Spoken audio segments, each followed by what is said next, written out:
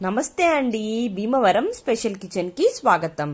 ఈ రోజు నేను మీకు కాలీఫ్లవర్ పచ్చడి ఎలా పెట్టుకోవాలో చూపిస్తున్నాను।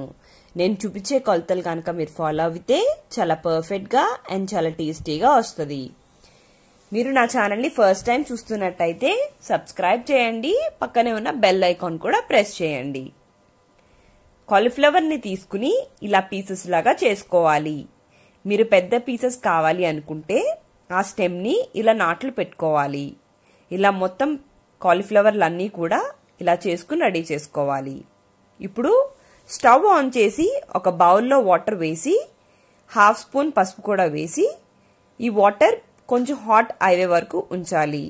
గోరువెచ్చ కన్నా హాట్ అయ్యాక కాలీఫ్లవర్ పీసెస్ అన్నీ వేసేసి ఒక 1 మినిట్ పాటు ఉంచాలి।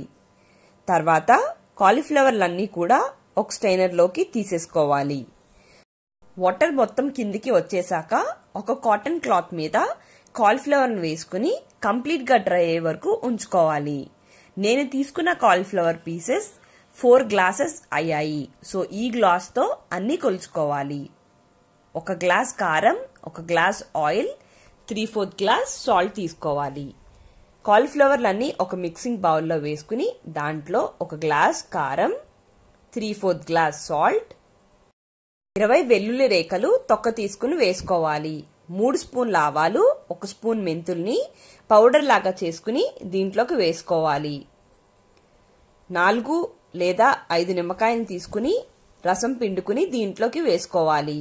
1 గ్లాస్ ఆయిల్, ఒక గరిటె తీసుకుని దానికి ఏమాత్రం తడి లేకుండా చూసుకుని అన్ని బాగా కలిసేలాగా కలుపుకోవాలి। ఇలా అన్ని బాగా కలుపుకున్న తర్వాత ఒక గ్లాస్ జార్లోకి ఈ పచ్చడి మొత్తం వేసేసుకోవాలి। వేసేసుకున్న తర్వాత దీన్ని ఒక 2 రోజుల పాటు పక్కకు పెట్టుకోవాలి। ఆయిల్ సరిపోలేదు అనుకోవద్దండి, ఒక 2 అవర్స్ లోపే ఆయిల్ మొత్తం పైకి తేలుతుంది। ఒక 2 డేస్ తర్వాత తీసుకుని ఒక స్పూన్ గాని ఒక గరిటె గాని తీసుకుని దీన్ని ఒకసారి బాగా కలుపుకోవాలి। సాల్ట్ ఏమైనా సరిపోలేదు అనుకుంటే అడ్జస్ట్ చేసుకోవచ్చు। అంతే, కాలీఫ్లవర్ పచ్చడి రెడీ। మీరు కూడా మీ ఇంట్లో ట్రై చేసి ఎలా వచ్చిందో నా కామెంట్ బాక్స్ లో తెలపండి। మీకు ఈ వీడియో నచ్చినట్టయితే లైక్ చేయండి, కామెంట్ చేయండి, మీ ఫ్రెండ్స్ కి ఫ్యామిలీ మెంబర్స్ అందరికీ షేర్ చేయండి।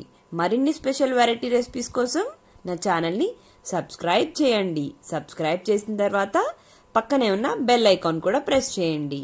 థ్యాంక్ యూ అండి, మళ్ళీ వీడియోలో కలుద్దాం, బాయ్।